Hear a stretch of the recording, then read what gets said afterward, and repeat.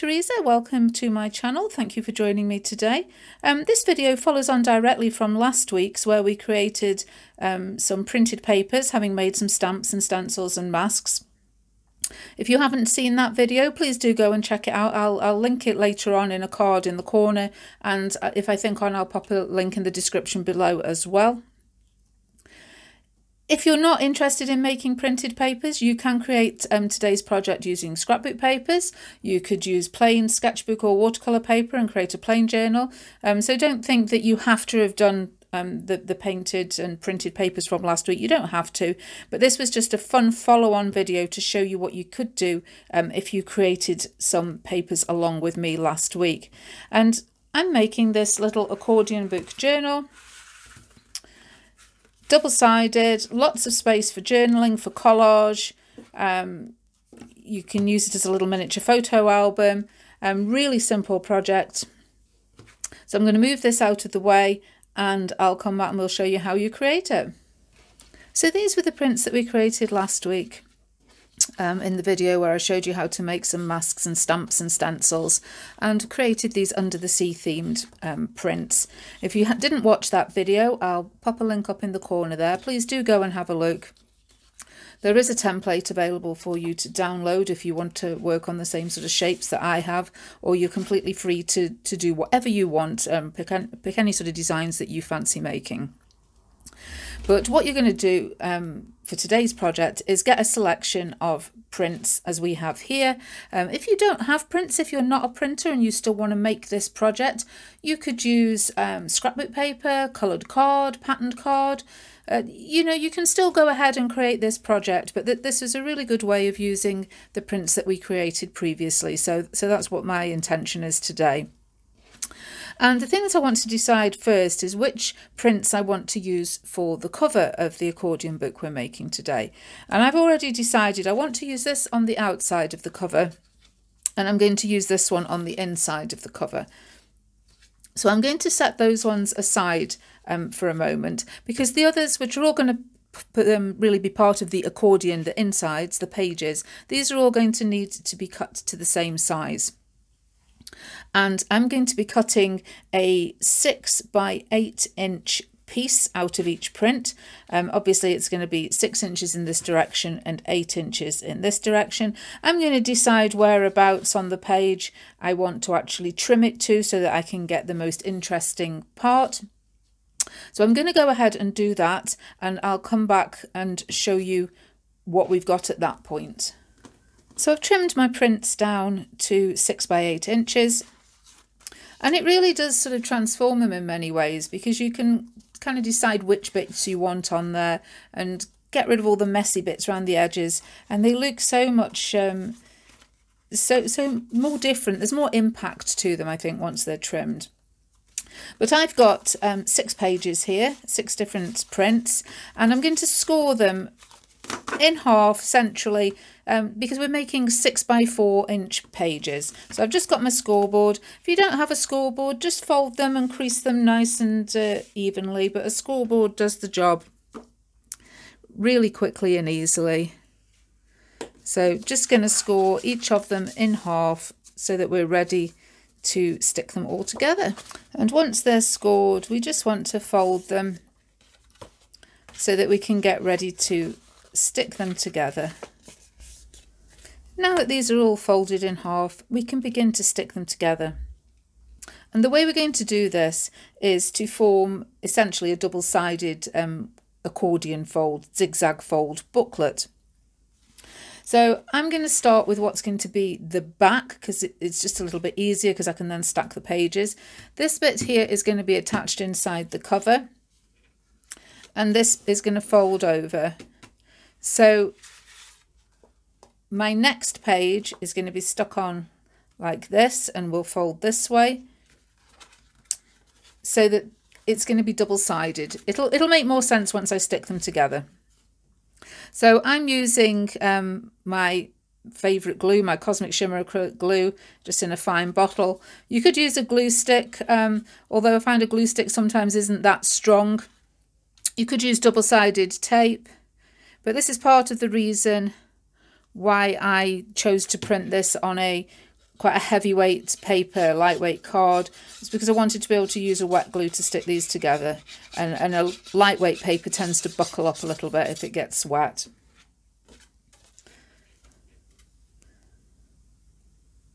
So just lining up the folds and the edges. We'll stick that one onto there.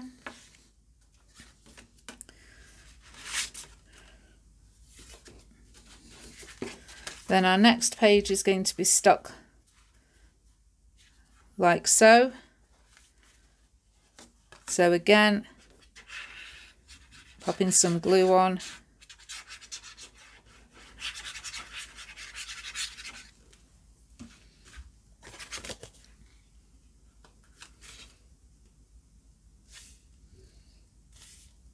Just lining that up again. Try and keep it nice and square.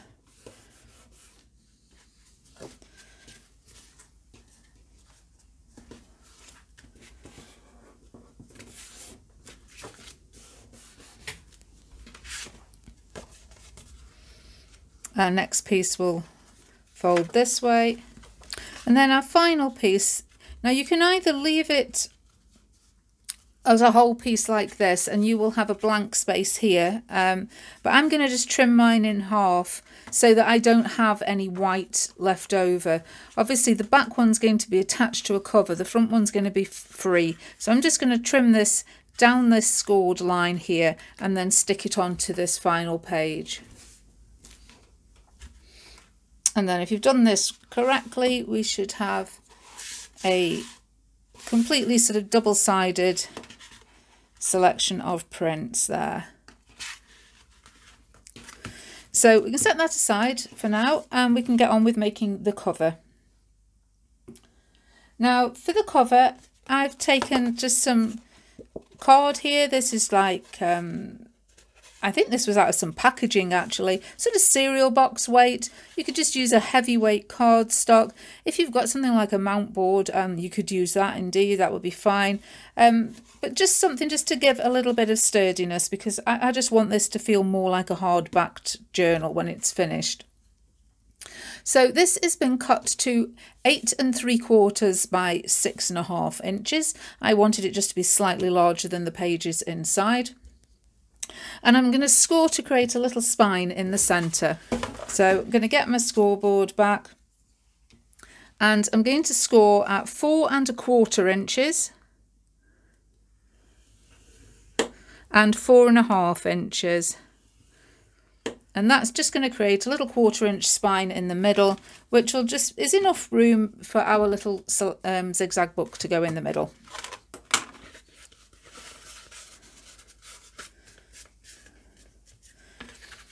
And it's really as simple as that. That's our little cover. Now, you need to get the 2 prints that you saved, that you decided you wanted for the inside cover and the outside cover. And I'm going to cut 2 panels from each one. I'm not going to bother about the spine, but I want a panel for the front and the back on both the inside and the outside. And I'm going to cut this to 6 by 4. And it'll just leave a little border around the edge.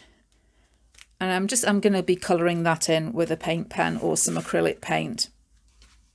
So go off to your trimmer and cut yourself 4 panels, 2 from each print at 6 inches by 4 inches, and we can get ready to start assembling the cover. I've cut my 4 panels, 2 for the inside and 2 for the outside. And as I just mentioned, before I stick them on, because there's going to be a little bit of a border all the way around the edge, I just want to add some colour to this. And I'm going to just use a black Posca paint pen. You could use a marker, you could use some paint, you could use distress ink, something like that. You know, you could use a coloured piece of card. I just don't have any heavyweight card that was black. So I'm just going to go around the edge with my pen. Just got a scrap of card here to catch the excess. I'm in 2 minds whether to round the corners or not. I quite like rounded corners, so I think actually I will just take the corners off before I go in there with my paint pen.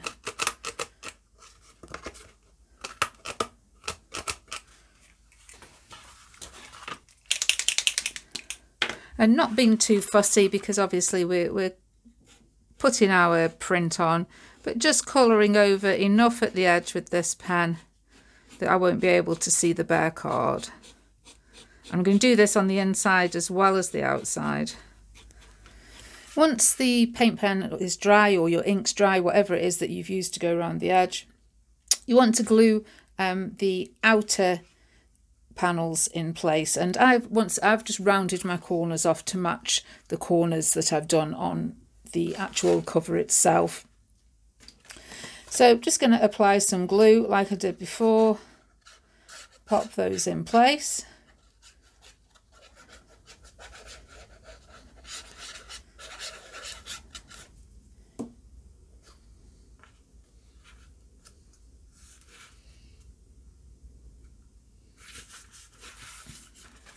So there's my outer front cover, and I'm going to do the outer back cover.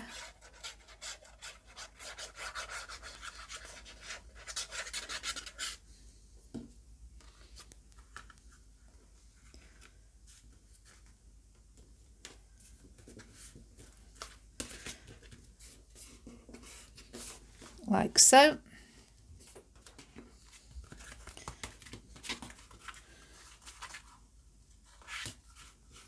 And before I pop the inner panel on, I want to put a little book plate on the front, and this is one that's going to be held in place with a couple of brads. So I want to do this before I put something on the inside, and it'll hide the brads.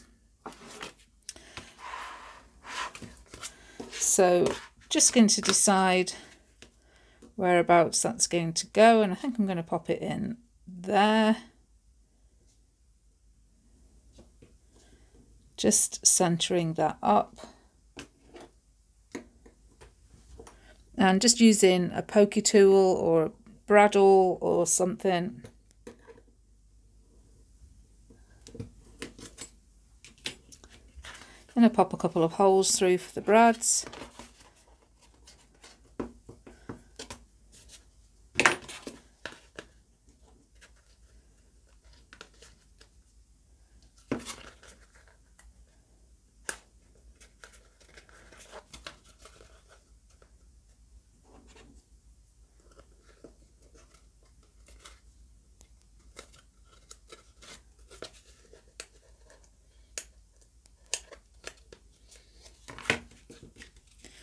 Just make sure they're down as flat as is possible. Move my mat out of the way. And I'm going to pop my panel on the inside just to hide that. Again, rounded the corners. And this is where I realised that I don't actually need a piece to fit on the inside at the back, because we're attaching our accordion in there. So, you know, bonus points to any of you who noticed that earlier in the video, that we don't actually need a piece to line in there. So that disguises where those brads came through, just tidies it all up on the inside. And as I say, this piece that I'd cut to go in here, I don't need, because I'm actually attaching this like so. So applying some glue to the back of our accordion insert.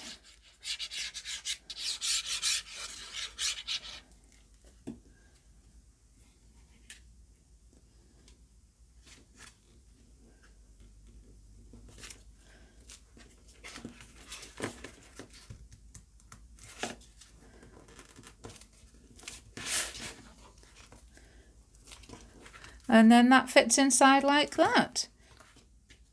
And our accordion pages open up for us to be able to decorate on either side. So I'm just going to cut a little piece of card to fit inside here. So I've just taken a little alphabet stamp and a black ink pad and stamped the word journal on a piece of card, popped it in there, and I can call this done really. We've got plenty of space here on our pages, both on this side and on the other side, for collaging, journaling. You could take some paint pens and add some extra detail in there. I'm going to leave it up to you what you do with it. I mean, I might at some point in the future, if I've gone and added some detail to these pages, come back and show you, but for now I think I'm going to leave it. I think the video is long enough and has shown you how to create a finished project from your prints that you've already created. Really happy with how it's turned out, and real just a nice way of using up a selection of prints that kind of go together. So as always, if you enjoyed this, please leave me a thumbs up. Don't forget to subscribe if you haven't already. Do please check out the link to last week's video where we created these pages if you didn't see that, because it will help, if maybe give you some ideas on how to go about creating some cohesive prints that work well together. But other than that, that's it for today, and I shall see you again soon. Bye.